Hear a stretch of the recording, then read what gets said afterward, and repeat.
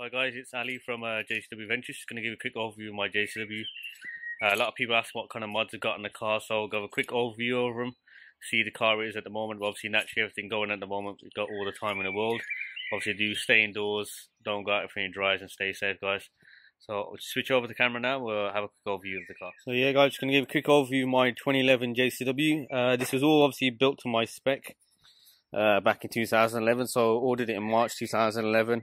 Got delivery in June 2011. Obviously built to my spec. Everything that I conceivably wanted on it, I got it within reason. Naturally, I've added stuff over time, but but this is generally just a quick overview. See, one of the best mods I've sort of done is all sort of encapsulated in this sort of part here. So I've got the GP2 brakes sitting on KDB Club Sports. Arguably one of the best two mods I've done on the car, just given the level of performance on the JCW. I don't feel like over time when I've done track days and everything that the calipers are up to scratch, but the GP2 ones bring it back where it should be. Obviously the KDB Club Sports I did later on because I do track days. So having an extra bit of compliance on the road and on track is amazing. Obviously naturally they added camber, so that's added a lot to the car. But now it's everything on it is essentially perfect. So then going from the brakes onwards, I've got the carbon mirror caps. I've got the JCW side scuttles, so standard ones, and obviously all I've done is added on the recent Audi style repeater LED strike, so they strike and move along. And then going across there, got the JCW side stripe. I don't know if you can see it in the sun properly yet. So there we go. So obviously another JCW accessory. Currently sitting on my Michelin's. So these are my all-season tyres, but then, like now when we head into the summer, I added my Michelin Pilot Sport 4s.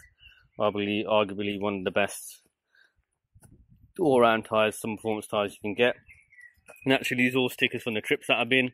Car's been around the rig now, so I've broken that cherry. So yeah, got the mini original sun blinds put in, just to keep the car cool in the summer. Then actually going to the back of the car, got the black line clip on the car, so the blacked out rear lights over there. And then from there I got the carbon fiber boot lid handle, so just about there. Yeah, so there we go. I prefer the metal style number plates, so I added them on. Was one of the first few mods that I did to the car for metal plates. There naturally got the GP2 rear diffuser, then a front under tray. So that did make the car a lot more stable at high speeds. I did notice when it's stretching legs on track and on the autobahn that I have done. So yeah, that covers that side of things. And then sort of moving over to another side, a bit more to the front actually this time around. So yeah, so the black headlight rings, got the black headlights. I've got the mini official DRLs, so spotting them there. Obviously, in the sunlight, the car's not on, so they're not running. Got the carbon fiber air scoop on, another mini accessory. Try to keep it mini as regional as possible. Same thing, I don't know if you can see in there, I've got the Mini's own dash cam. For all them scenarios, just to keep everything saved and obviously keep the car safe as well.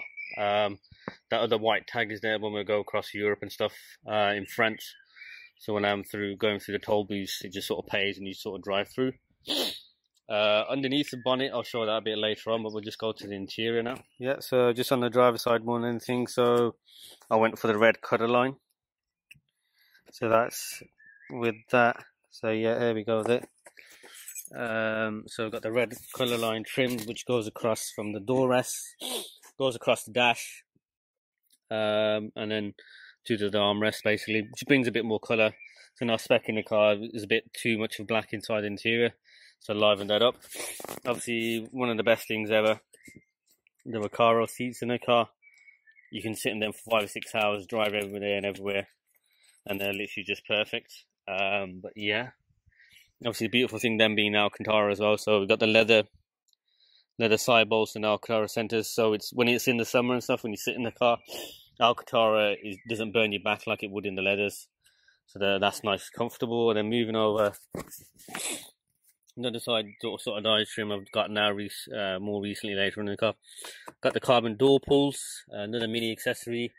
I have bought the carbon dash, so I've only done that side at the moment. Don't fancy taking the auxiliary gauges off and then getting to the dash. I'll probably let Mini do that.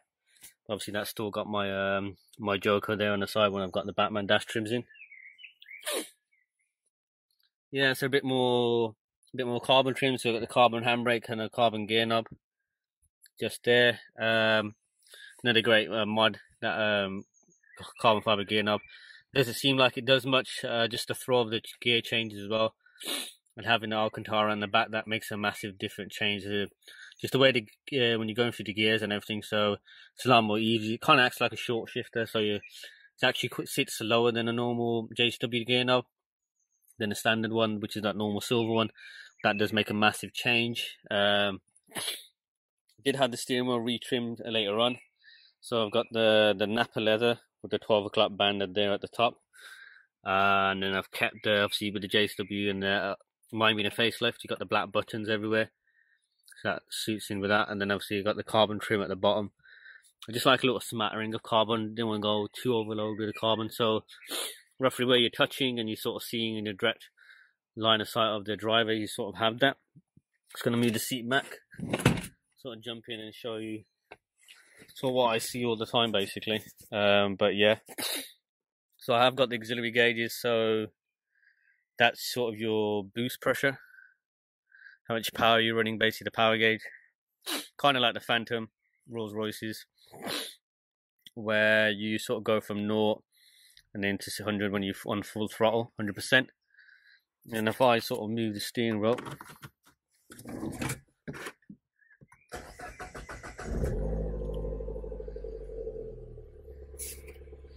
so yeah, that's more of your temperature gain now for the water. JCWs naturally run hot, so when you get to about 108, that's when you know you're roughly fully warmed up. The car's all fully warmed up. So normally say that takes about 5 or 6 minutes, about 2 songs are normally, and then the car's ready to go. All good to go from that point of view. Give it a quick turn off. Yeah, so that covers that side of things. Yeah, like I said, I've turned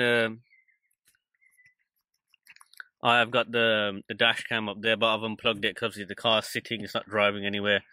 Because obviously this has got a parking mode, so it records when it's parked. So I've taken that off so it doesn't drain the battery more than it should do, whilst we're sort of sitting there.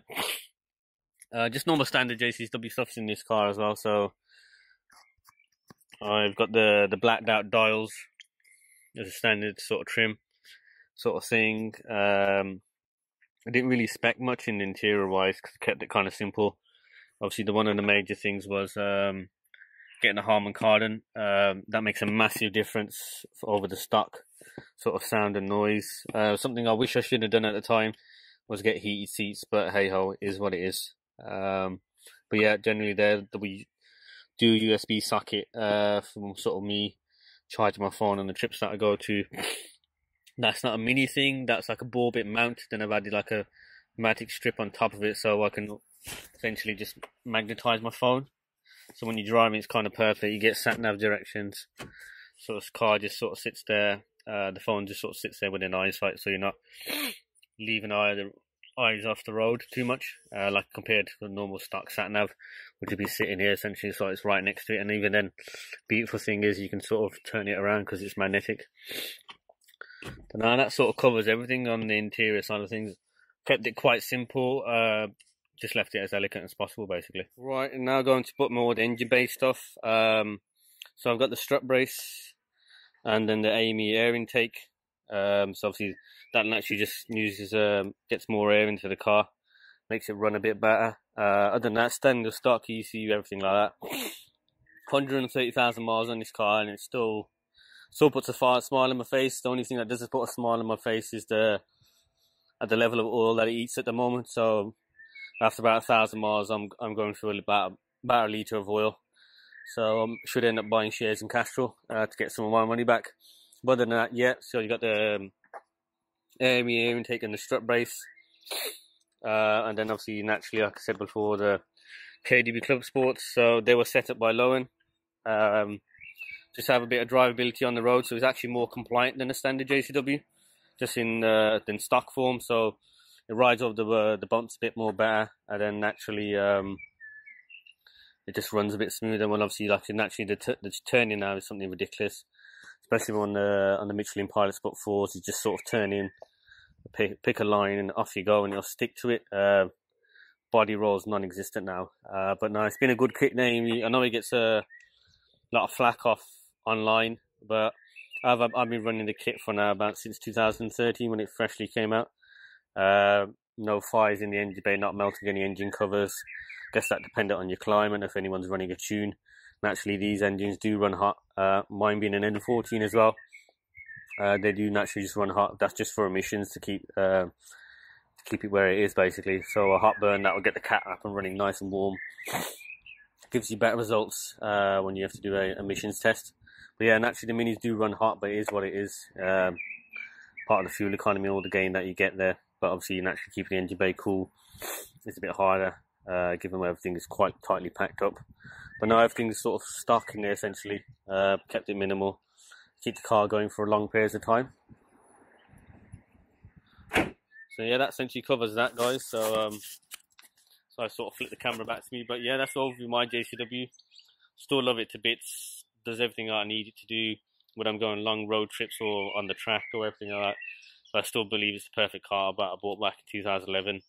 Coming on 9 years now in June. 130 plus thousand miles on the clock. Still wouldn't change it for the world, but that's an overview, guys. But I'll do more videos about the N14 engine, any other JCW stuff for kind of the best mods and everything. And obviously, naturally, everything that I'm sort of writing and all the videos do, they'll chime back into the website that I've got, jcwadventures.com.